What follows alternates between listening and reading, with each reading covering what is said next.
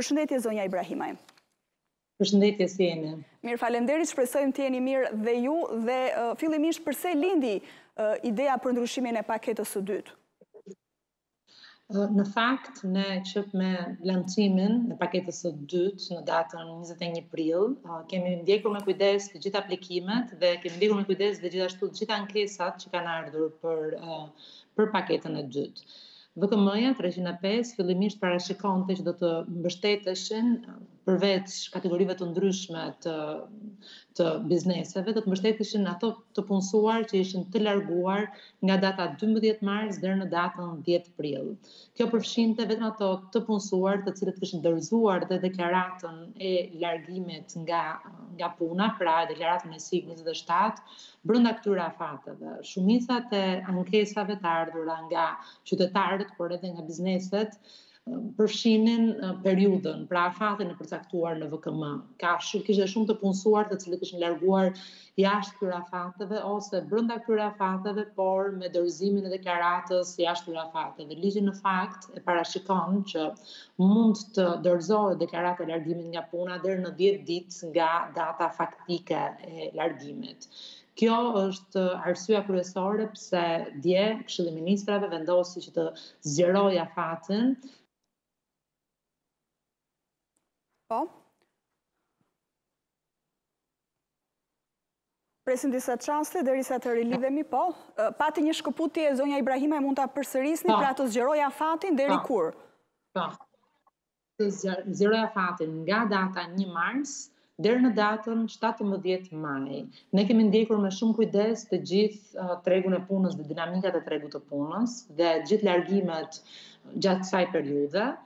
Dhe kjo është arsyeja pse paketa u zgjerua me 31.000 individ më shumë, të cilët nuk ishin përfitues të paketave dhe tashmë do të jenë. Dhe nga dita e djeshme, të gjithë ato paguesit mund të aplikojnë për individët të cilët kanë qenë të larguar, janë larguar gjatë nga data 1 mars deri në datën 17 maj. Dhe njerë, meqense përmendet shumë, është shumë numri i personave të larguar nga puna. Sa është që të jemi më konkret? Në fakt,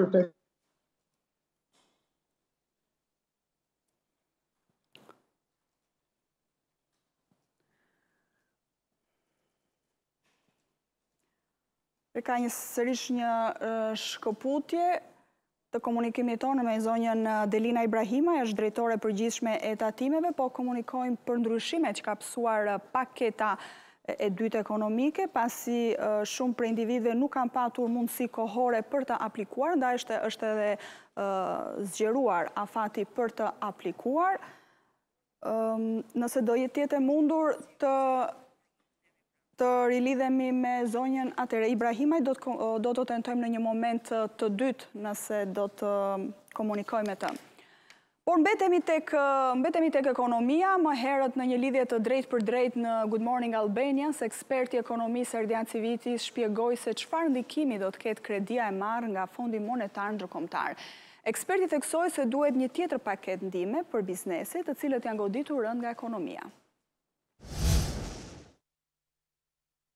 Ndërkohë që po shkojmë drejt fundit të pandemisë, të paktën kështu duket, tashmë po vjen në pa edhe problemet e mëdha ekonomike. Po e nis me një pyetje në fakt për kredinë e miratuar dje nga Parlamenti me Fondin Monetar Ndërkombëtar, ku nga shumë ekspertë është konsideruar si kredia më e shtrenjtë. Po, natyrisht përqindja 4.2% me cilin u mor kjo kredi mund konsiderohet relativisht e lartë në raport me përqindjet e interesit që janë sot për kredit të ngjashme, po që merren në forma dhe në mënyra të tjera.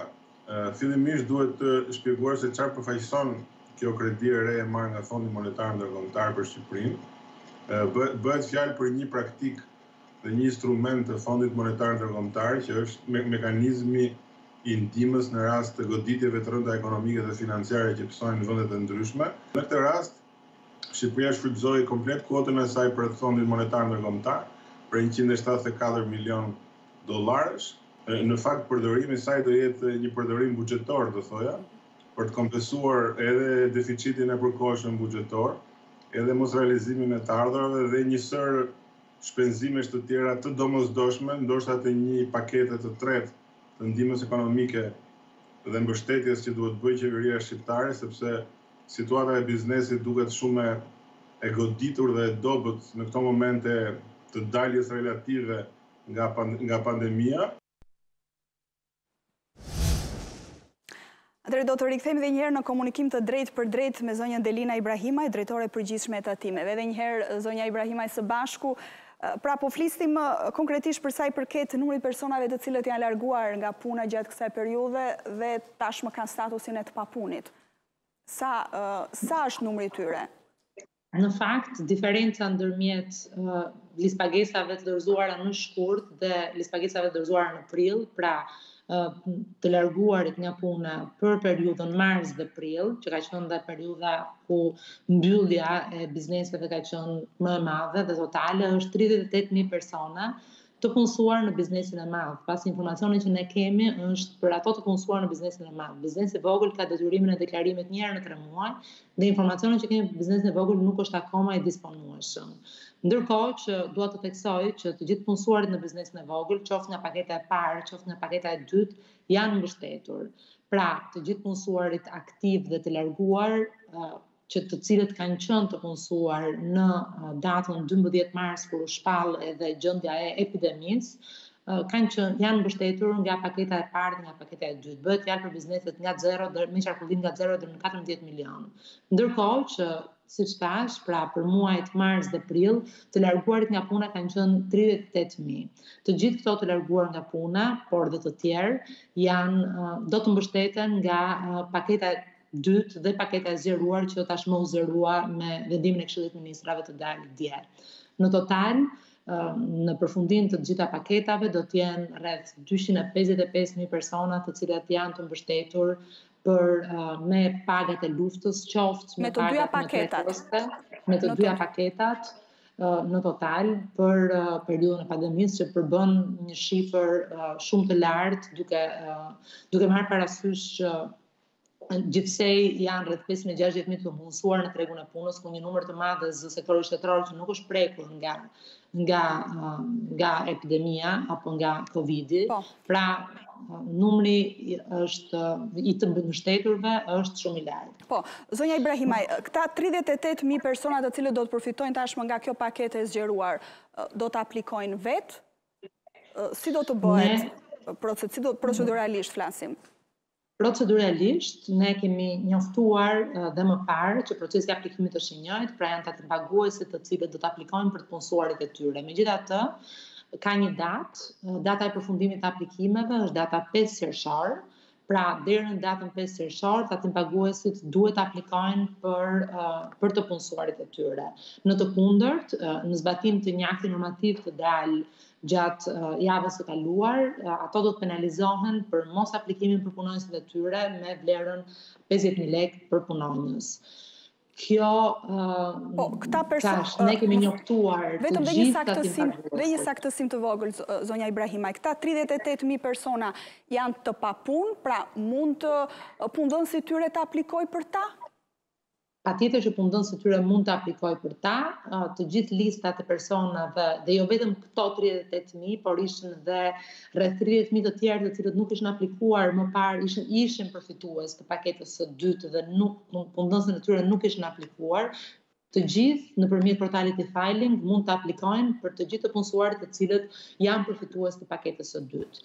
Ne, me qëllim informimin sa më të mirë, kemi dërguar mesazhe në adresat e e-filing të çdo tatim paguesi, kemi publikuar listën e tatim paguesve të cilët duhet të aplikojnë dhe gjithashtu kemi publikuar dhe listën e të gjithë individëve potencial që duhet të marrin pagën e luftës. Gjithashtu, në bashkëpunim me kompanitë e telekomunikacionit, ne kemi dërguar SMS të gjithë administratorëve të kompanive, duke i kujtuar detyrimin e tyre për të aplikuar për të punësuarit, për marrjen për të punësuarit apo ish të punësuarit e tyre, për marrjen e pagës së luftës, dhe kemi dërguar gjithashtu dhe mesazhe për çdo individ që është përfitues i paketës së luftës. Dhe paketën Po, më thonë. Paketën e zgjeruar këta 38.000 individ, për sa kohë do ta përfitojnë?